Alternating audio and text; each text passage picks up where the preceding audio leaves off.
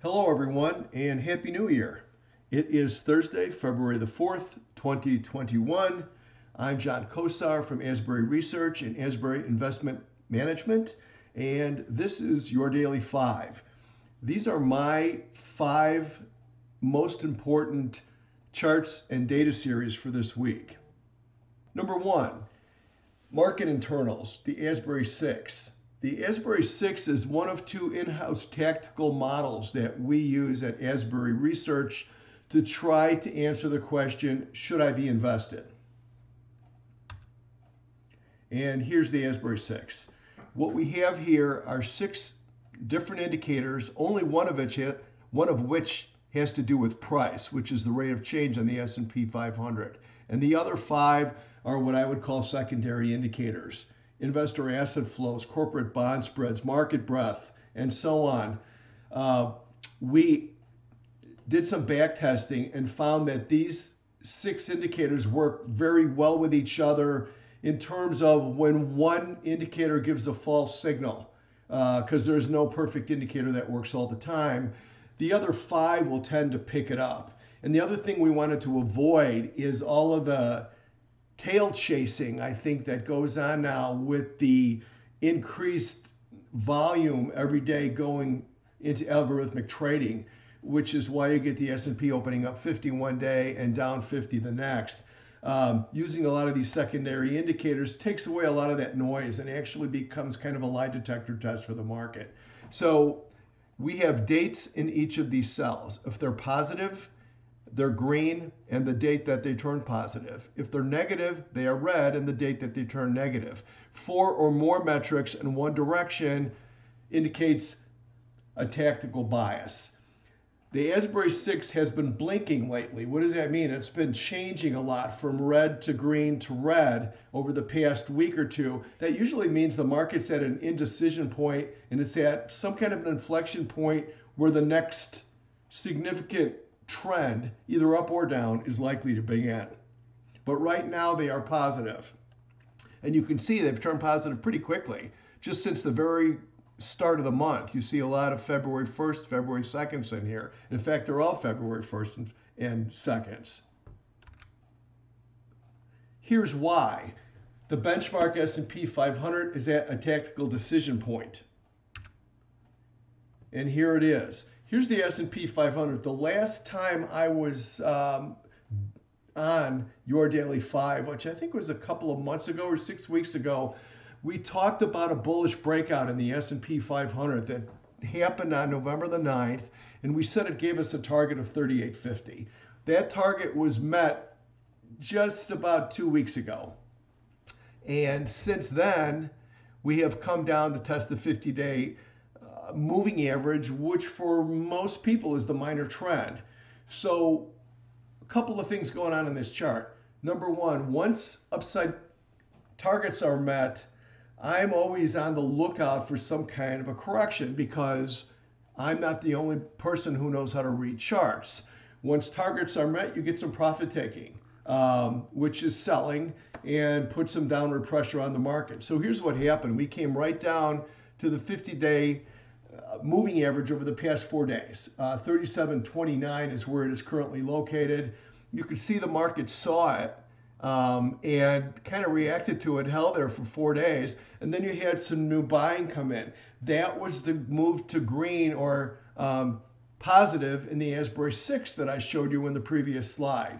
So basically hit our target, came down to hit support. We had some new impetus to buy coming in, which showed up in the Asbury 6.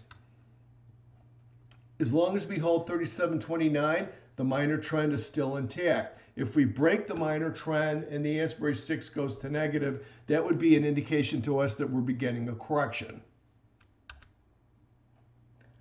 ETF Asset Flows in the spider is one of those Asbury 6, and I wanted to pull that one out and take a closer look at it. That was the red entry on the Asbury 6 a couple of slides back. This is the SPX here, the cash S&P here, the index itself up top. And down at the bottom is the daily total net assets invested in SPY. So what we do is we look at that and then we overlay a 21-day moving average on it because 21 days is our tactical time period here at Asbury Research. And what we found is when we go into monthly contraction, as we had here between October 26th and November 3rd, and then again at the beginning, well, actually a whole lot of December, at the least the S&P 500 stops going higher. And more often than not, it actually has a decline. We had a short-lived one here on October 26th and November 3rd, but it took the market down a ways. This was a decent move, if you recall. So here we are now. Since January the 26th, we're in monthly contraction in those assets. And yesterday, we actually lost some assets. You could see the little curve here at the end. As long as we stay in monthly contraction, that warns that the S&P 500 is not going to be able to put together any kind of a sizable rebound off of the 50-day moving average, which we showed you on the last chart. So we're watching this one like a hawk. If we see this stay in monthly contraction, and then we see the other Asbury 6 starting to turn red again, that's going to be a heads up for us that we may be going into a corrective period, and that would be confirmed if we go through the 50-day moving average in the S&P 500, of course. Sector asset flows is another one of my 5 for this week. Financials and energy are still attracting money. In the last Your Daily 5 that I did, I talked about our SEAF model. SEAF stands for Sector ETF Asset Flows. And what that does, it measures the biggest percentage of assets in, which are the 2 green, in each time period: trading, tactical, and strategic, which is 5 days, 21 days, and 63 days. The green is the 2 biggest percentage assets in for that time period, and the red is the biggest 2 percentage assets out. So what all this means is since November the 12th, the biggest percentage of assets in has been in financials and energy. That's where the money's going in the sector space. And since November 12th, XLE, which is the energy sector spider, has risen by 20.3%, outperforming the S&P by 14.8%. XLF, which is the financials sector spider, is up 8.9% outright and has outperformed the S&P 500 by 3.9%. So there is a definite connection between where the money is going and what happens to these sectors individually and also relative to the benchmark S&P 500. These also show that the trend of outflows is from consumer staples and technology. So we're staying away from those sectors right now, and we're looking for opportunities in financials and energy. Finally, I don't think you could talk about February without mentioning seasonality. Seasonality in the S&P 500 is weak during February. You can see February is the second weakest month of the year in the S&P 500 based on seasonal data going back to 1957. Another interesting thing here is it's in kind of a cluster of strength here that really starts in December, which is the 3rd strongest month, and extends to April, which is the strongest month. But the point is, February is historically weak. The S&P 500 is hanging on to its fingernails on the S&P on the 50-day moving average. We have the Asbury 6 is green, but we're starting to get asset flows out of the spider. So this is a really important place to pay attention. This is either where the S&P 500 is going to recover, and we're going to ignore seasonality for this year, and we're going to move into April higher and higher.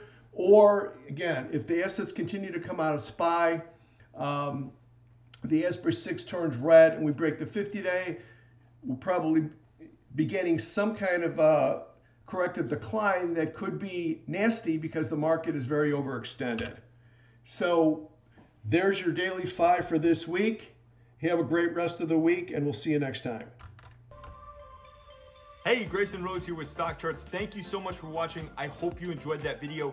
If you did, consider giving it a like down below, maybe leave us a comment, and if you're new to the channel, you can subscribe at the link up above. We're gonna bring you daily content from an incredible collection of technical analysts and financial experts.